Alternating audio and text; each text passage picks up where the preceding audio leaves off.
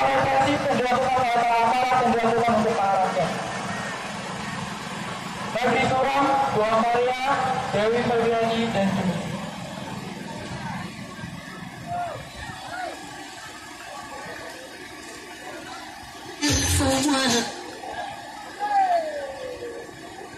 Coba lihat kali sebentar saja.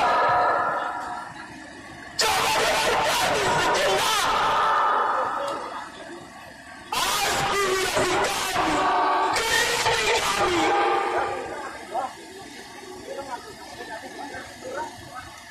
Ada arti demokrasi. Jika impian kami tak dihilangkan, juga tidak kami dibungkam. Seolah mereka pemerintah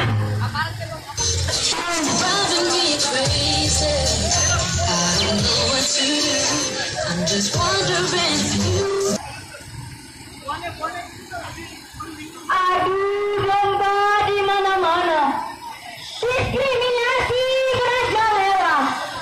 Mereka kepentingan kekuasaan. Mereka hanya haus nominal. itu yang biasa. Kami alami di pabrik. Usaha kami ditangkap dan berpasangan sama kalau target. Tidak masuk akal. Hak-hak rakyat direbut. Diri ini benar-benar ditelanjangi oleh wakil rakyat sendiri. Generasi kami akan jadi buruh pangkat seumur hidup. Pesangon dipangkas, PHK sangat diberi ruang. Lalu apa namanya? Kalau bukan perbudakan di negeri sendiri. Haruskah seperti lagi kami berhenti? Haruskah terus seperti ini? Tidak. Juang kami tetap tegak. Pelan. Pelan. Masih pantaskah kalian menjadi wakil rakyat kami, Tuan dan Puan? Lalu, sampai kapankah kalian hanya berlindung di balik gedung istana, di balik gedung DPR, dan di balik kemunafikan? Ketika pikiran kami berubah menjadi amarah. Ketika para dan dewa kami berteriak apa-apa. Hanya satu kata, satu tindakan. Lawan, lawan, lawan, lawan.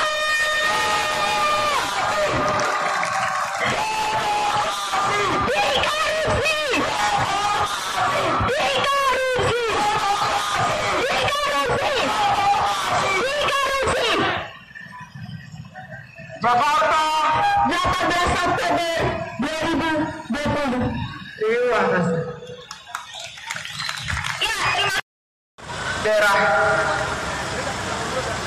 Ya bisa bermulai kawan-kawan. Di depan kita bisa saksikan Maharani, gambar investor, pemuda, mahasiswa, buruh, dan juga petani. Sebelum pasca pengesahan Omnibus Law, kita sudah sama-sama menyaksikan dan merasakan bagaimana kesengsaraan rakyat secara keseluruhan di bawah kepemimpinan rezim Jokowi Maruf Amin yang tidak akan pernah menentukan keberpihakannya terhadap rakyat secara keseluruhan. Upaya-upaya kriminalisasi dan represivitas bisa kita saksikan melalui teoritikal, melalui aparat keamanan. Di tahun 2015, PP 78 tahun 2015, kebijakan formulasi upah murah yang dikeluarkan oleh Jokowi merupakan kepentingan investasi asing. Lobby-lobbying yang disaksikan atau diperankan oleh kawan-kawan teatrikal merupakan bentuk bahwa Jokowi Maruf Amin merupakan rezim yang masih menghambat terhadap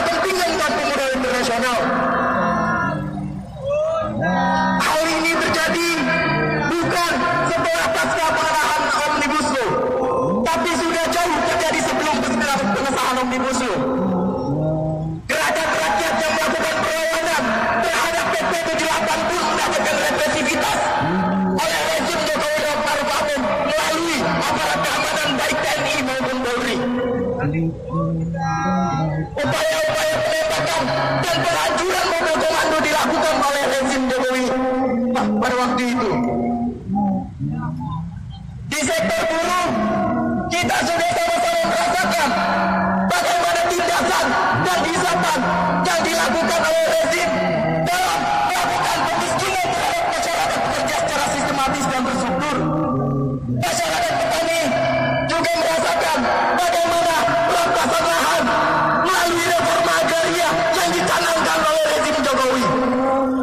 Sehingga teatrikal juga menampilkan persatuan nasional yang diusung oleh gerakan rakyat, yang di dalamnya juga berharap ada kaum buruh, kaum tani, tenaga mahasiswa, dan masyarakat miskin perkotaan. Masyarakat miskin perkotaan dari teatrikal ini juga menggambarkan bagaimana masyarakat perkotaan hari ini masih terus merasakan tidak adanya kepastian hidup, terus merasakan bagaimana harus tempat tinggal di pemukiman kumuh.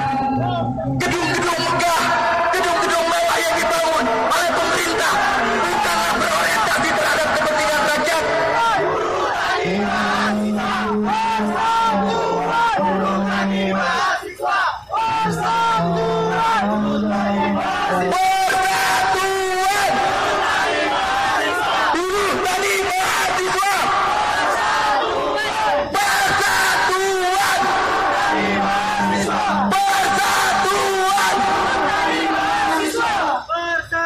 Akhirnya dari gambaran teatrikal ini, rakyatlah yang kemudian memegang kedaulatan tertinggi, rakyatlah yang kemudian menang, rakyatlah yang kemudian mampu mewujudkan tatanan yang adil dan setara.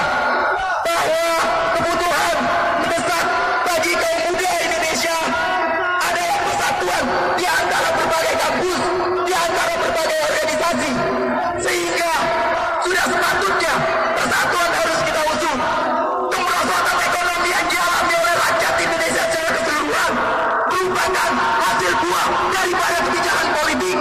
Sudah seharusnya bagi kaum muda Indonesia untuk juga melakukan tindakan politik.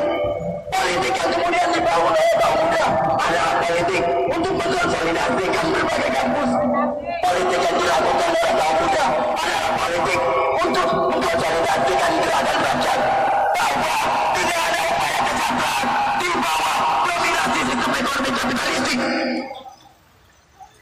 Sudah menjadi sikap dari Komite Reformasi Pendidikan Indonesia yang di kemudian hari juga akan mengkonsolidasikan bagi kaum muda bahwa cita-cita dan persatuan nasional yang kemudian kita inginkan adalah persatuan di bawah kendali kepemimpinan kaum buruh, di bawah kendali kepemimpinan kaum tani, karena mereka lah yang hari ini merasakan ketertindasan dan kesalahan yang dilakukan oleh pemerintah. PRPI juga menunjukkan posisi tidak percaya terhadap pemerintah. Aksi yang dilakukan bukan upaya untuk mengemis terhadap pemerintah, tapi adalah upaya untuk mendesak kepada pemerintah untuk patuh dan tunduk terhadap gerakan rakyat secara keseluruhan. Persatuan Kami mahasiswa. Persatuan.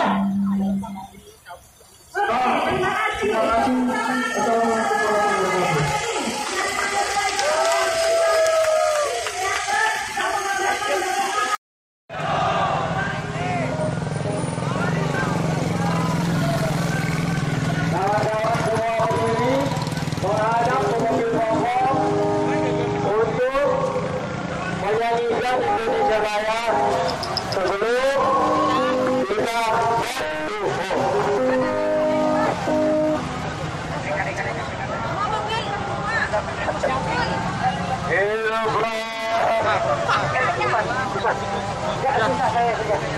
susah saya. Assalamualaikum warahmatullahi wabarakatuh. Wahai saudaraku, teruskan perjuangan, jangan kendor. Selain kita seringkan lagu Indonesia Raya, oke? Nyanyikan Indonesia setelah melodi ini. Indonesia.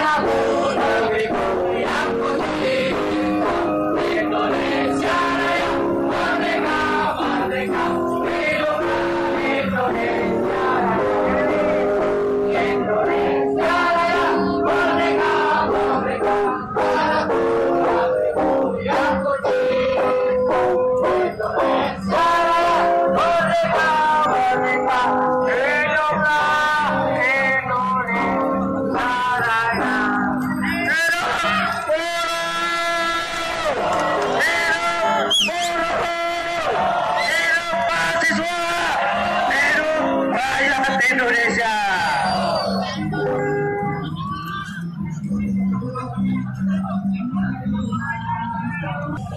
Masker harus dikawal, sayap dilipat.